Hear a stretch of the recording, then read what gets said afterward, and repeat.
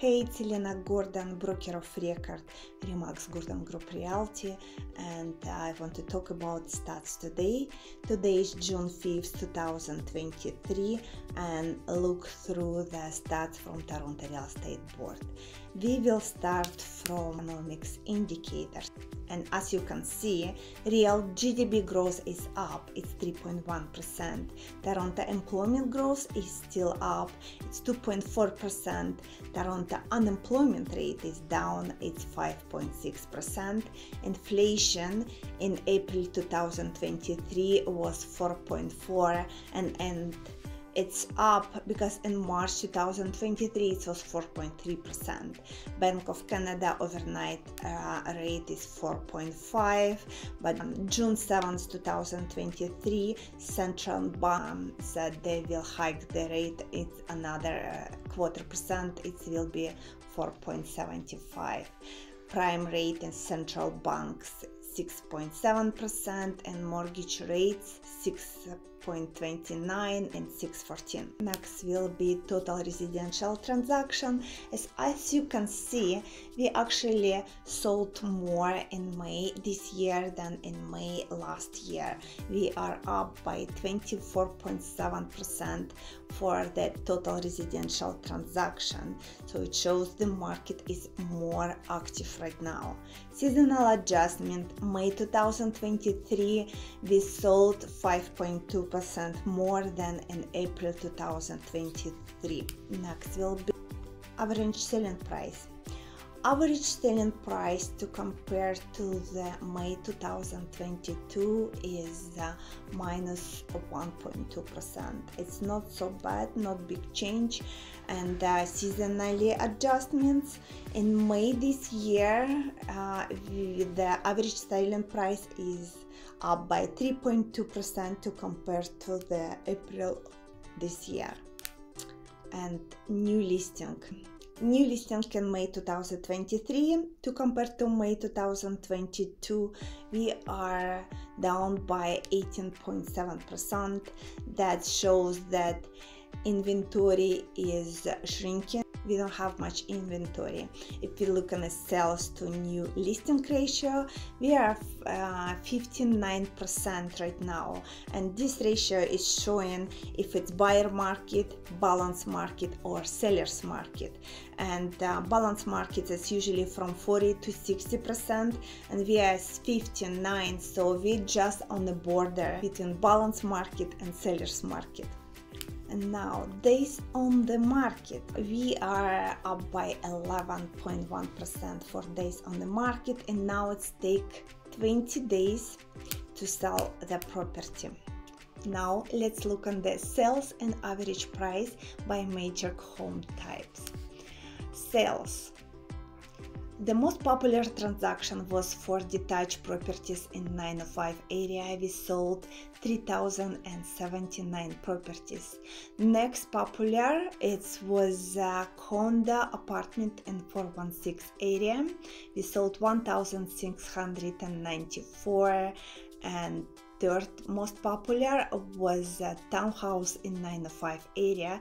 We sold 1,217 properties.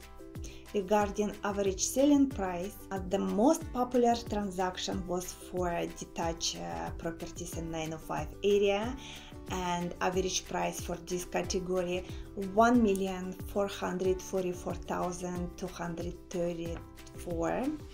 And next most popular was for Condo Apartments in 416 area, and the average price for it was 784,914. And we can see that by the price it's more affordable, and probably that's why it's most popular. Third more popular was Condo in 905 area, and selling price for this category 986,671. Now let's look on the average price year-to-year change and compare May this year to the May last year, and we see there is no negative changes. Prices are up to compare to the last year. Just Condo Apartment in 905 area shows that negative 6.3%, so the average sale price went down. But if I show you my next slide, you can see that it's actually not that bad, because look, Condo Apartment in 905 area in May 2022 to compare to May 2021 went up by 19.7%. So this year 6.3% down doesn't make big difference. It's still up. It's just for people who bought on a hike last year. For them, it's not good to sell now. But remember, real estate is always good as a long-term investment. Saying this, I want to summarize everything. I want to say, yes, there is changes on the market, but overall the economy is not doing bad. Actually, the GDP growth is still up. Toronto employment rate is up. Toronto unemployment rate is down. Yes, the inflation went up by 0.1% last month. Now it's 4.4 to compare to March this year. It was 4.3. So probably because of that, the central bank will hike the rate again to keep inflation under control. And the question is, will it affect the prices? Probably not much. The prices will not go down because it's always about supply and demand. And as you saw from these numbers, we have 18% less new listings coming to the market to compare to the last year, but demand is still high even though the market rate is high. And should we blame immigration that Canada government going to bring this year, next 2 years, 1.5 million new immigrants?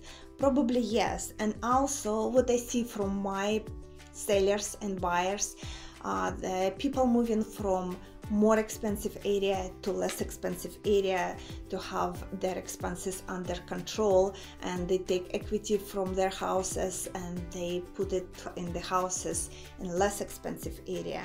And not just immigration, we are creating this demand, and as long as demand is high, prices will not go down. It was all for today. Stay tuned, stay connected, and I'll see you next month.